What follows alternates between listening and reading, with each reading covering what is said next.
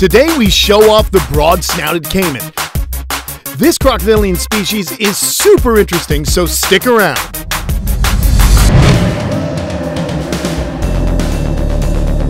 Our animal mission is simple: education in action, conservation in action.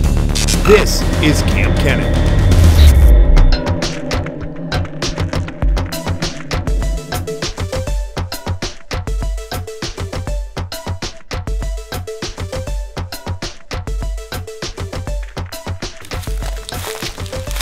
Hey, what's going on? I'm hanging out with Nathan Sweeting. We're at Smooth Waters Wildlife Park, and he's got some new arrivals that are really cool species of crocodilian that aren't necessarily endangered, but you don't see them often represented in captivity here, do you? No, you don't. So, yeah. I mean, in that respect, they're pretty rare. Not rare in the wild, but definitely rare to see in zoological collections. Especially in North America. Yeah. I'm sure there's a handful in private collections, but I mean, you know, don't see what them. Difference does that make if the public doesn't get to see them and learn about them? So really cool. It's fun hanging out with Nathan because, as you guys know, I love crocodilians, and Nathan's got a lot of years of experience. And what Nathan's real passionate about is working with these animals and kind of making, figuring out how their brains work.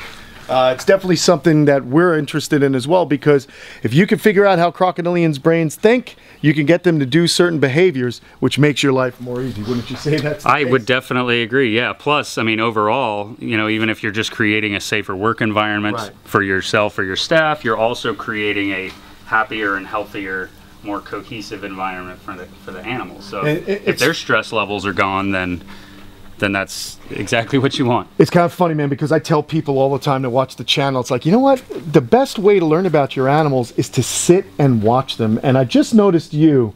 We were over with the male, which we'll see in a moment. But the male went into the water and started just to kind of look as though he was looking for a handout. And it always impresses me with Nathan that he's really watching the animal and trying to decipher what it's thinking. You know what I mean? Most people just like, it's moved. But you're right, there's a reason the animal moved, and we're looking at the female here. So, these animals are new to you. So what would be some of the things that you're going to be watching out for to kind of get them going here at Smooth Waters? Well, I mean, they are new. So they're new to me, and I'm also new to them, so I don't ignore that. Okay. Like, if I want her to trust me or respect me in any way, then it's something that has to be earned. So I can't just say, okay, you're going to do it my way or the highway and blah, blah, blah. I can do that, but that's going to affect I'm not trying to say bond, but the best thing for her is for her to trust me. And know that I'm going to protect her. And so now, look, she, Tom got a little bit closer, so she's not feeling as secure. She's not sure what's going on here. So if I Tom, come on over to here. Your left, like to the tree, and then just pivot off of the tree and follow the angle there. And there's a little crocodilian communication. Yep, so she's hissing, so you stay put and just rotate with the camera instead of following. She thinks you're slow. What's really neat about where you're at, and kind of where I'm at too, is that you can dig these ponds, and the water, our water table, there's a lot of fresh water under the ground, so he's pumping it in.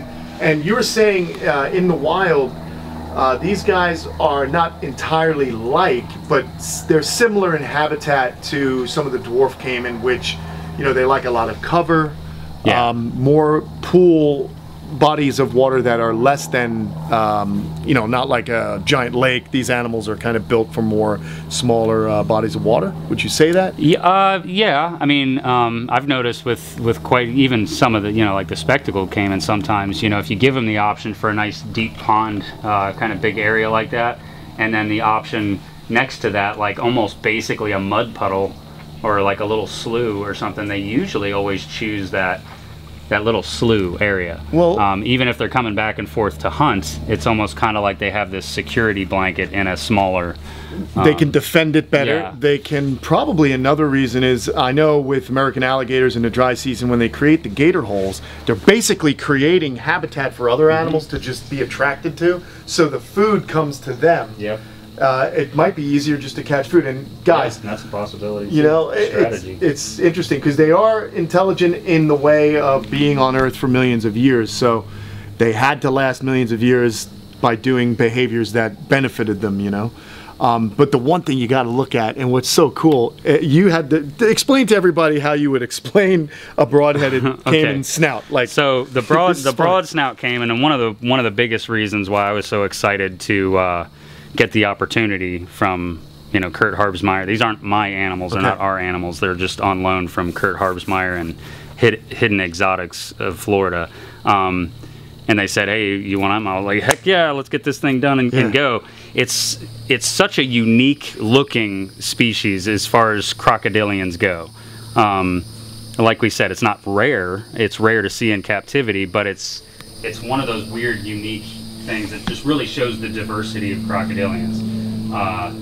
And the best way I can think of to describe it is like you had Bugs Bunny or Roger Rabbit walk up to you with a cartoon mallet and say, bonk that alligator on the head, and then you do, and it all of a sudden gives it this cartoon toad head. Yes. And it's a very specialized head design for what they eat and hunt and all that type of stuff, but it's still the goofiest dang looking so thing comical, ever, man. but it's awesome. Yeah, and so, we can kind of surmise what the animals eat by the shape of their snout. Gharial are going to be fish. Alligators would be turtles, fish, more opportunistic. But this is more of a specialized feeding mechanism, wouldn't you say? Like crustaceans and small turtles, I would imagine, things like that.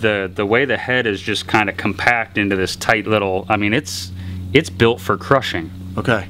So they do have those, you can kind of see the jowls there like you see on an alligator and most crocodiles, but you can definitely see the definition in the jaw muscle there around the neck. But the way that head is condensed, it's almost like you could probably take a conch shell and toss it in there and that thing's going to flatten it like incredible. I do a cracker. Yeah. That's incredible. I do not, even though she is maybe pushing 6 feet long, I would much rather get bitten by an 8-foot alligator than I would that little thing.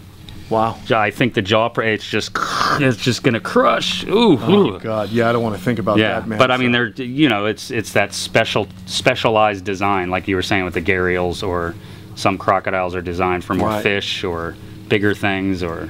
It's just so cool to be able to see this. Now, the male seems, oh, there he is. He just popped up a little bit. We had some cool shots of him from earlier, but the male, not much larger, just a little bit more girth on him. And, but thank you, man. I just love being able to see species that we don't normally come in contact with and give you guys an idea and an education, because education and conservation equals infinity. And good old people like our friend Nathan Sweeting here at Smooth Waters is doing just that. So if you're in Central Florida visiting the Orlando area and you want to see a really cool reptile park, you're going to want to look up Smooth Waters Wildlife Park here in DeLeon Springs. And tell them Kenan sent you, and you do tours and get to hold gators, you do it all. We won't feed you to stuff if you say that Kenan sent you. There you go. See, membership has its privileges. There you go. Yeah. Nah, but definitely come out. Definitely come out and see. He's got a wide variety, and you got to meet Trapper also. But go back and look at the video. Find a video we did here from a couple of years ago where we were hanging out with the big American alligator trapper. Thanks, Nathan. I always appreciate hanging out. No problem, man. My pleasure. Yeah. Great work. Always a pleasure. Looking forward to visiting next time and seeing how it all evolves. Look at the eyes on that. I know. They're just so different. They're so different.